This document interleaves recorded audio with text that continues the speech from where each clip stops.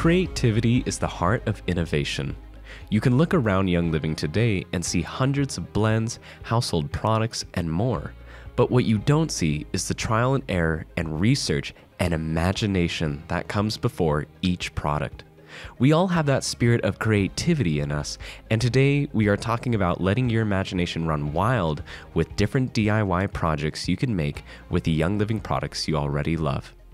Hello and welcome to Young Living's podcast, The Wild Drop. My name is Jacob Young, your host. Young Living is the world leader in producing and distributing premium essential oils, and this podcast will provide you with drops of information about Young Living, including stories, history, product information, lots of little fun facts, and even more. Today, we have Rita Morrill joining the show for the first time. Hello, Rita. Thank you. I'm doing great. It's really exciting for me, so thanks for having me. Super happy to have you. And I guess for those who may not know who Rita is, Rita, would you like to explain who you are, what you do, and why you're here, and Sure. all the above? Yeah. So I'm Rita Morrill. I'm the Director of Field Development. So I work primarily with the U.S. and Canada, and I get to teach our brand partners how to use our products and then also leveraging the products for their business and that earning potential. So it's really fun. I get to travel out and meet with them, and it's been life-changing. Well, what brought you to Young Living? Like, what brought you to the world of essential oils? Because obviously it's not a mainstream thing. It's not a common thing for people to get into. Like, for younger kids, they're like, oh, what do you want to be? It's not necessarily what a kid would say. You know, usually it's a policeman or a fireman or a doctor. But Yes. being director of field development, what has that been like for you, and what brought you into that? So I have a nutrition background, and so that's kind of my first step into the wellness world. I studied in college, studied nutrition and physiology of the body, and then I jumped into direct sales just as a health coach. And I actually started using essential oils before Young Living. My sister worked here in member services. Wow. So she got me my dewdrop diffuser, and I started using some of the oils, but I wasn't jumping full in. I wasn't too familiar. I was just diffusing. I didn't really know the health benefits. And then just gradually I just used them more and more. And then I saw a job opening at Young Living, and I was like, this is up my alley. I really want to be with a company that cares about wellness, because that's what I'm passionate about. And took my first opportunity. I started interviewing and landed a job in training and development. So fantastic. That's my journey. Great to hear. Well, I'm really excited to hear that. I didn't know that your sister was in member services, so that's also fascinating. Wonderful. Well, part of being in, training and development, what all does that cover and what all does that look like? So it's mostly product. When I started here was product, how to use it, but then it kind of transitioned into speaking to it compliantly too, because we just want to make sure that we're sharing the benefits, but also being careful. A lot of people share on social media, so we. Oh yeah. But it's really interesting because I get to meet with R&D before a product launch and understand why we're using those ingredients, why that quality matters, and that storytelling, the product positioning, and then I get to teach that to brand partners and also customers and make it more simple, because I feel even with me, sometimes I meet with the scientists and I'm like, wow, that's way over my head. So I get to learn from them, but then simplify it and teach people how to use it practically and daily in their lives. So. Fantastic. I think that's one of the biggest issues I think a lot of people have is they see a new product and they understand to some extent how it works, but they don't understand the why behind it, as far as how the product itself or why the product was developed the way that it was. And so I think it's absolutely crucial that you go and spread that and share it with everybody else.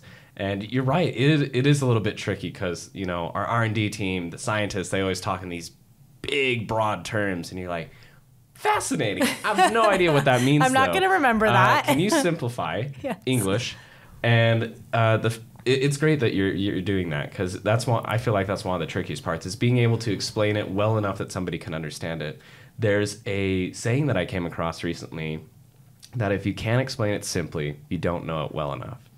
So I like that. The fact that you can explain it simply means that you know it well enough. So that's really good. Cool. So for those of you that may not understand something well enough, or can't seem to explain it well enough, get to know it, get to understand it, get to learn it. There's a lot out there. There's plenty of episodes here on the podcast if you're wanting to learn more about the product specifically as well. So sometimes I tell brand partners we want to sit down and tell someone everything we know about a specific oil or a supplement.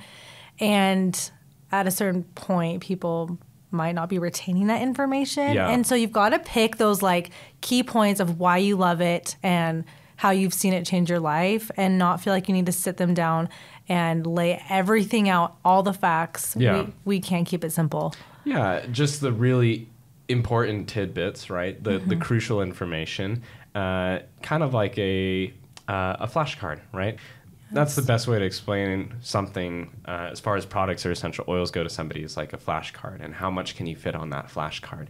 Because our essential oils and our products have so many benefits, so many uses. We'll be here for years and years and years if we go through all of them. But if you really want to do a deep dive, there are great avenues, great routes to go down to. You can go onto the website. You can reach out to some of our scientists. Chris Powerbank posts a lot and some in-depth science about our products and essential oils on his Facebook. So if anyone's coming to convention, the expo is so fun, and you can meet the farm team, our product development team. It's really fun. It's a great way to learn. You can ask them any question. They don't get scared. Sometimes they get scared, but you can still ask them all the questions that you want. Well, fantastic. I'm really happy that you brought up convention, because it is so worthwhile to come to.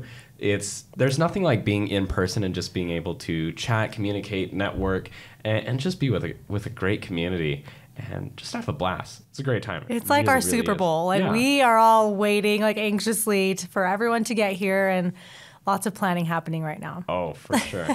So with you being the knowledge expert that you are, and knowing everything that there is to do or how to use a product, you probably can share with some people a few different ways that they can use essential oils in a fun way, in, I guess, a DIY way, if you want to call it.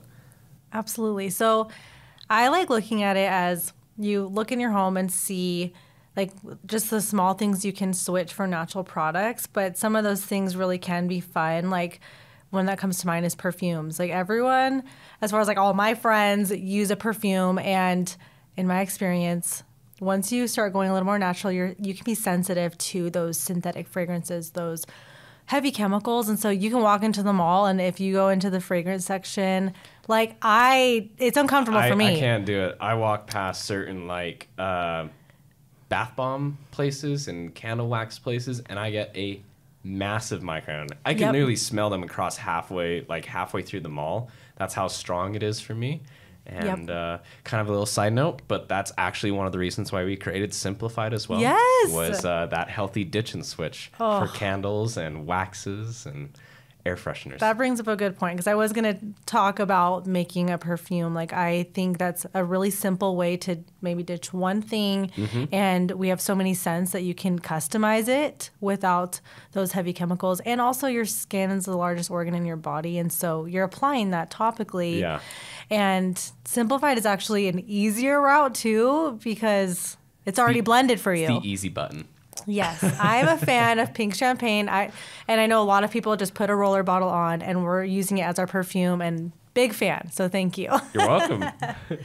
But making a perfume is just one example. It's super easy. And in the perfume industry, they use like top notes, middle notes, base notes. And so you can use our oils and like differentiate between maybe something you want that's bright, like lemon or orange would be your top note, because that's what you smell first and it's bright.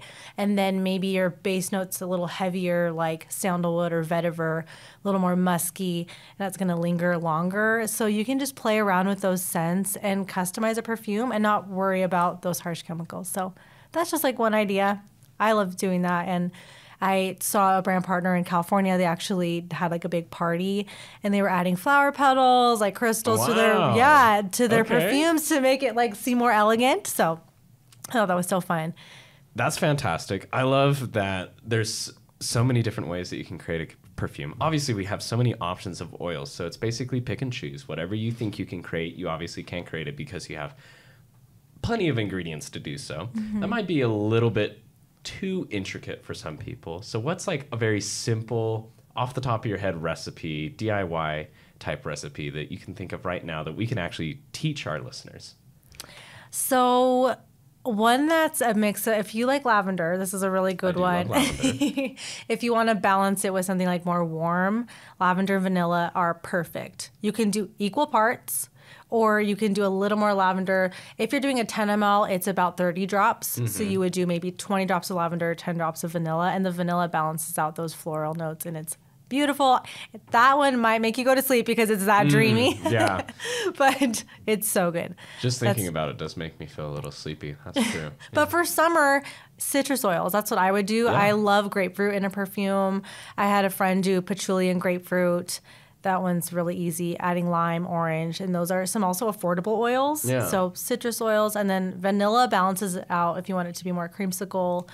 We have a creamsicle simplified too. We do. And it's coming back. It's coming back very soon. Yay! The summer set. All the sets that we've already gone through, they'll be coming around one more time for the last 2 raw, and then 2024 will be all brand new. Oh, love that. Yeah.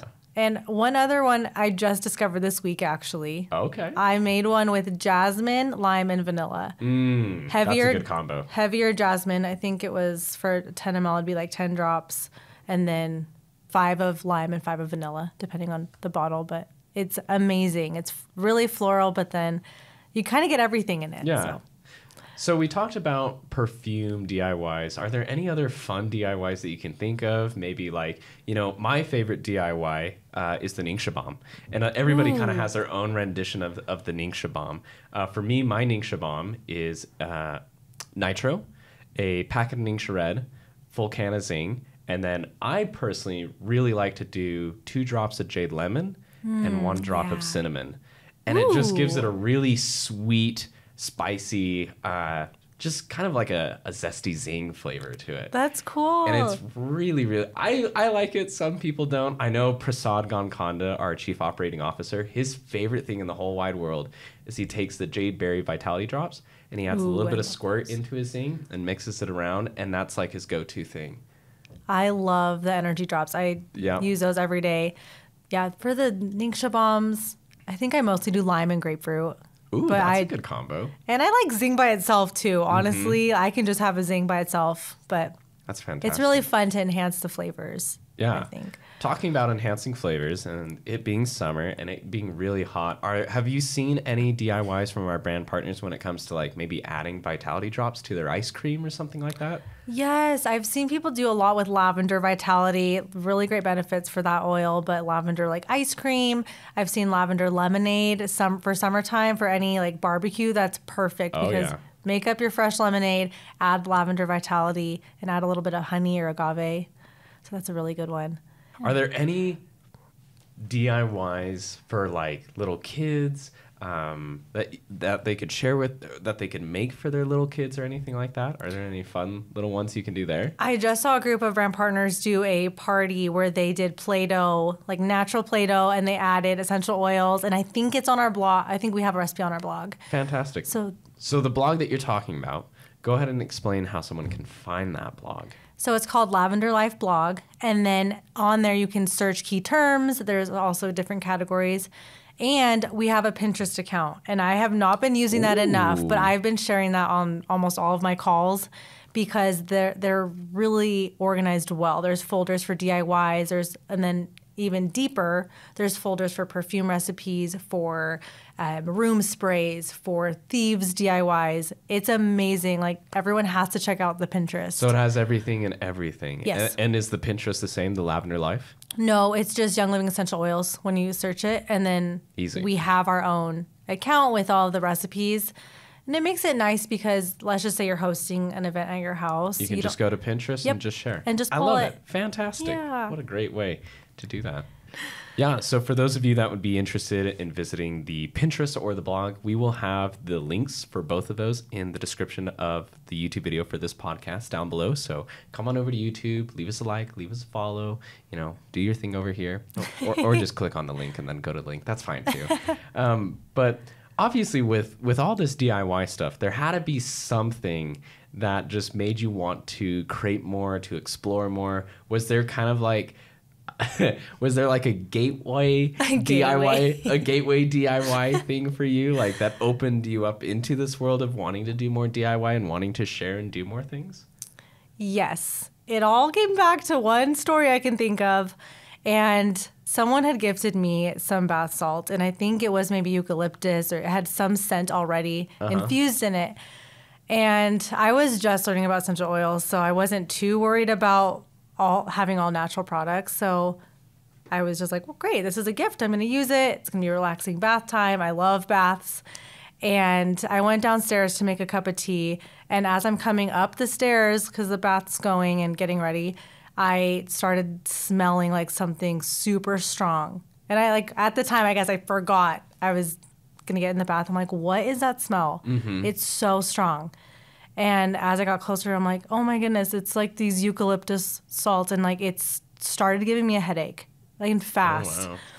And that was the first time where I noticed that correlation between a synthetic fragrance and what it was doing to my body, and how my body was manifesting. It was not liking that scent. So from then on, I was like, I think I can do this by myself. And I already have a few oils. And so I looked up a recipe, and just from then on, like, I just make my own. It's affordable, and it's so fun to choose our oils. And it's actually really good for your body too. There's two things that I got from that. One is that bath bombs were your gateway into the world of DIY. And the second one was that you learn that synthetics actually affect your chemistry for the way that your brain receives smells and stuff like that. And it's fantastic that that's what brought you into the world of natural essential oils, into organic essential oils, or kind of led you into that path. And now you understand why you were getting a massive headache from that, and why they're obviously not good for you anymore. Yeah. And that's just like one of my favorite parts about Young Living, is we always are talking about a healthier lifestyle, healthier mindset. And I think it's fantastic that we have so many products that can cover all of your bases, all of your needs, all of your wants, all of your desires.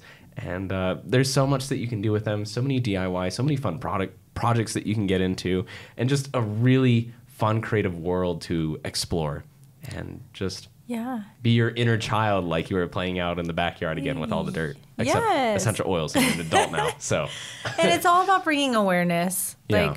And I that's what I love doing, is all of us, I feel like, especially internally as employees, like, because we get to use the products a lot and learn about them, then we get to go out in the world and share that and bring awareness to people. And especially when you have kids. I have a 4-year-old daughter, so I'm happy that she's already learning how to use her Kid Sense oils. Yeah. And also, like, the products I'm using, like, I'm exposing her to that. And she has a really little body, and we want to be careful with what we're using around them. And so she's already on her journey of wellness and using oils. Yeah.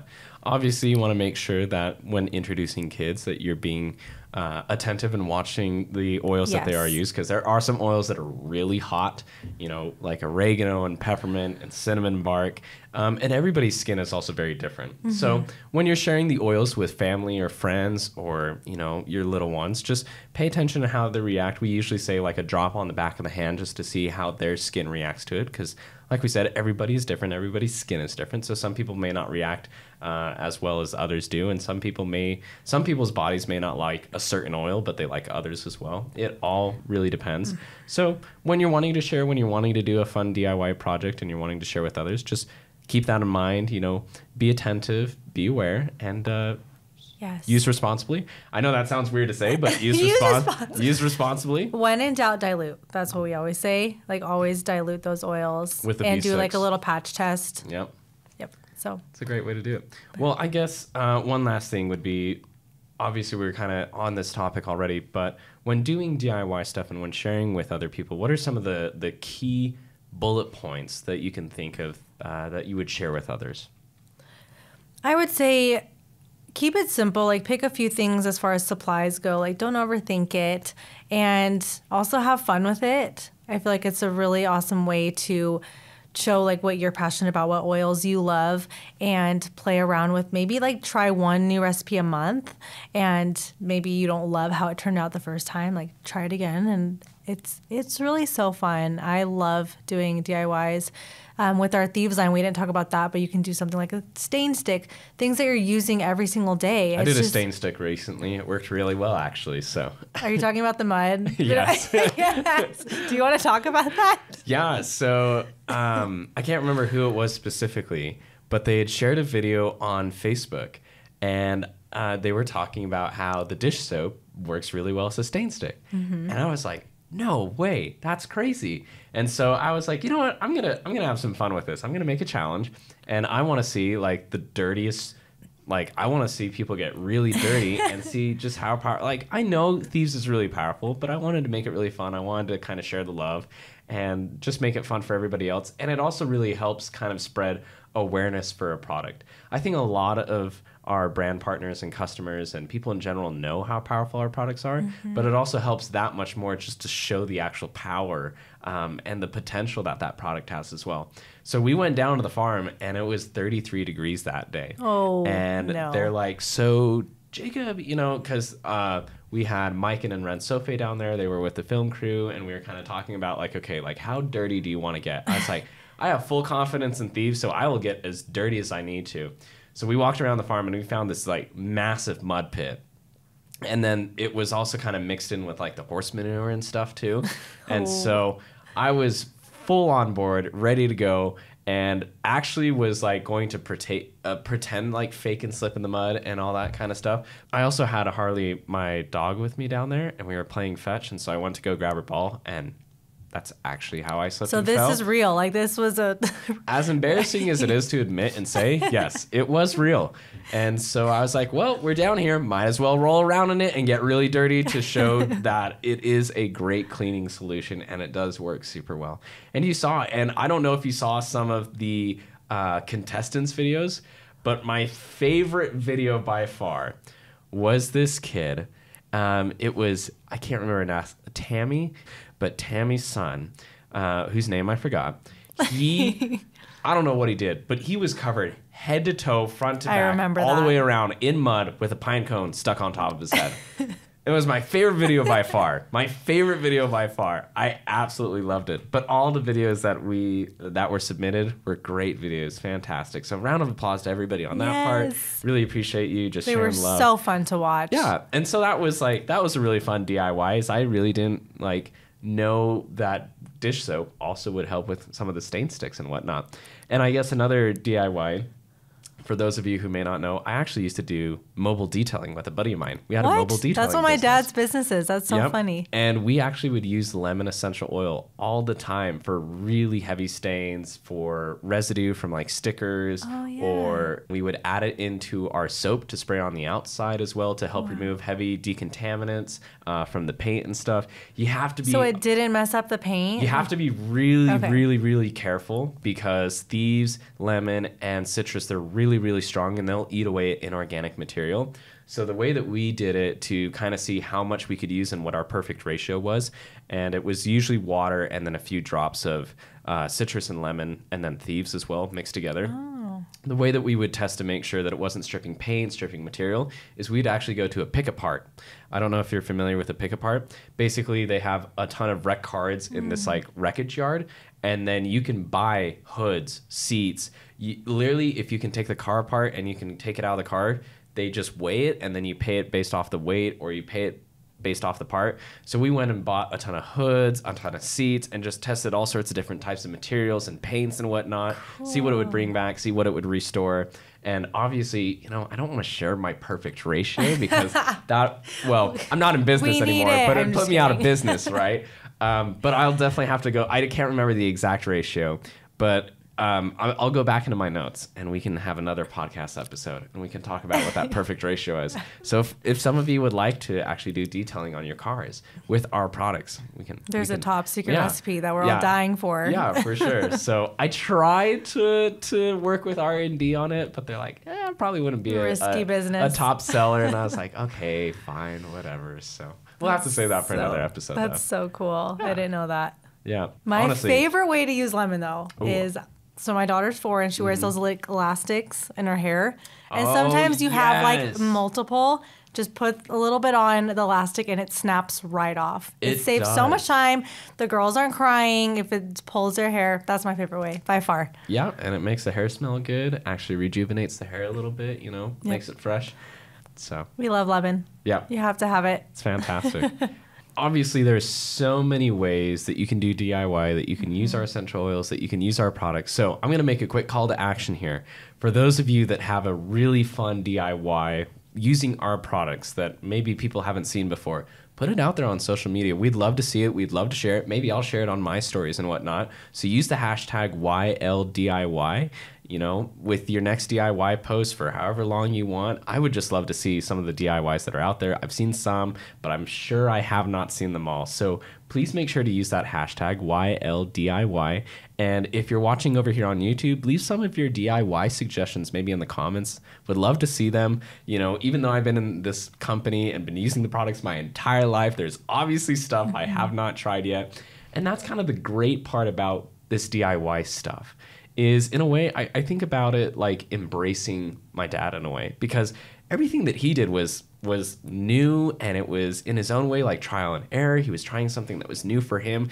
And a lot of it kind of was like DIY if you think about it, right? It's something new that no one else has tried before that you want to share with others, and he found success in it. And there was obviously trial and error in it, but there was a success story behind it. And that's the great part about it is it's really fun, and it's fun to share. And that's what we do here. We share the success. We share the love. We share the passion. It's such a community. And I love that you're talking about innovation. Like your dad kind of helped us all be innovative in our own ways in our own homes. So Yeah. it's really fun. And I love that Young Living is a community. Like we all share recipes and get together, and it's never like, no, you can't have my perfume recipe. It's secret. Like we want everyone to use these products Yeah. and enjoy them. So Well, my thieves cleaning recipe is still secret. That's but, true. Okay. But I'll share it. I'll share it eventually. I need to go back to my notes, and I need to find like the exact amount, because like I said, the lemon and the citrus and the thieves, it can be really strong. You have to be really careful. You know, the pick apart is kind of like, you know, doing the drop application on the back of your hand, make sure that it works well. You know, Yes. making sure that it's that your skin reacts correctly to it, you know. So the pick apart is the exact same thing in a sense. So You have to test them because our oils are so potent and strong, and we don't it's use almost like they're fillers. the best quality that's out there. I would definitely say that. Well, Rita, thank you so much for your time, your knowledge, your passion, and sharing everything. Once again, we also have the Pinterest for all of this DIY stuff that we've been talking about. We will have the links in the description for the YouTube video for this podcast episode. So come on over and check it out. And once again, we really appreciate you having Thank you so come on much. It's been and so share fun. everything. So Oh, fun yeah. to chat about things we love. It's easy. Very, very easy. And we'll have to have you on the show once again. That sounds great. Thanks. Thank you. And thank you for tuning into this episode of The Wild Drop. Remember, you can listen on iTunes, Spotify, on YouTube, and of course our website at www.youngliving.com. Don't forget to oil up Young Living family. This is Jacob Young, dropping out. Take care.